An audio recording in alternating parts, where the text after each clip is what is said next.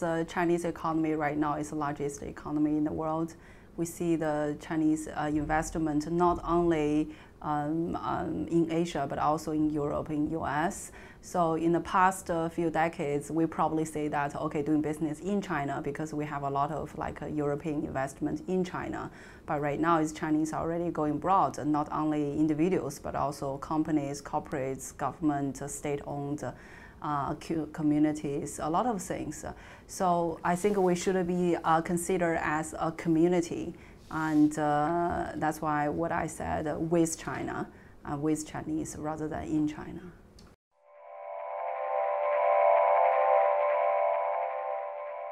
To be honest, I think it's easier than before because before it was only one way that, for example, our European companies, people going to China, that's one way. But right now, Chinese also coming out, so Chinese already know a lot about Europe. So we have this mutual understanding based on a lot of national level initiatives in the past, for example, One Belt, One Road. And that makes each level of communication much easier. For example, at a government level, at institutional level, at a company level, even at individual level. I see that many of our audience today, they have experience in China.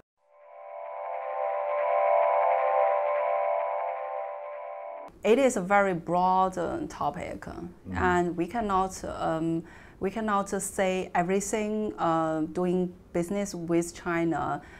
If there's, let's say, put it this way, if the problem happened, we cannot say that it is because of the culture issues or institutional issues. If it is succeed, we can also not say that because we know the culture.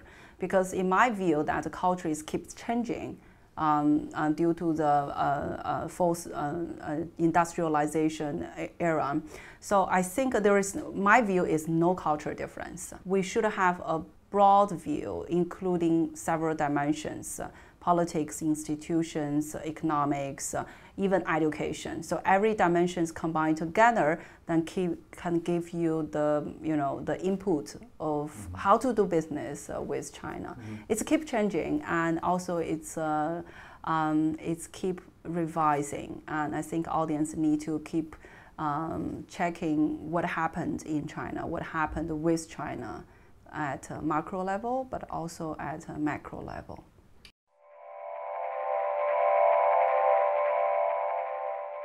Trust is always the first thing if you are as a human being. You first build up the trust, that's a personal level, informal level, and then you have a confidence to have with your partners at a formal level, institutional level, doing business. Not only doing business, but also like international affairs together, whatever. Between countries, the same. Trust is number one. So you should have the institutional system and public system there to guarantee everything is okay on the track. But also you need to have this kind of intimacy trust between each other to give each other's space to make some mistake, right? The trust is to allow you to make mistake, and is something that of tolerance. So if you have that, you will have the persistence being partner. If you can be a partner, everything can be solved.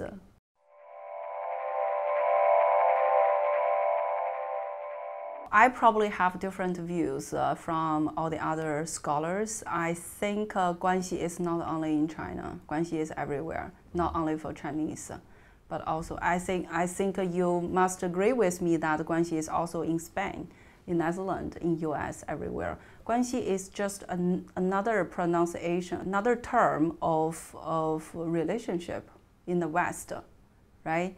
And the Guanxi is more to the informal level, informal institutional level, rather than the formal institutional level.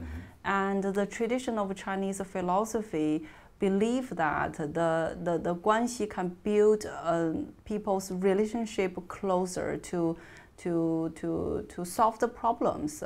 That's in academic, we see Guanxi, this kind of the concept there. But in my view, again, it's same as the relationship in the West.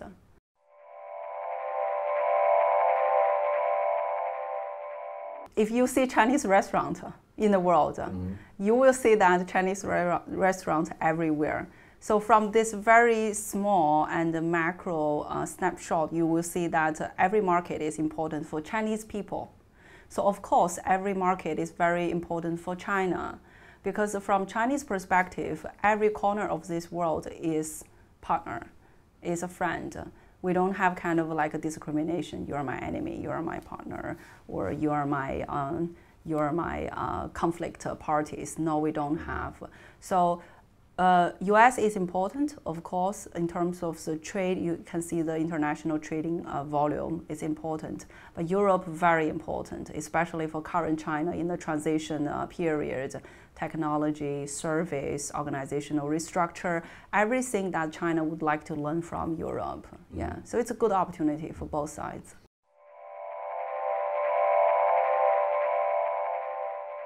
For people, individual people, Spain always has a very good image for Chinese people. For women, of course, Spanish football, very good image. For tourists, it's one of the best places that Chinese people always want to travel, right? And Spain always contain very good technology in agriculture, in service, in water, for example, in Barcelona, things like that. So, so far I didn't see any bad image of Spanish in Chinese eyes.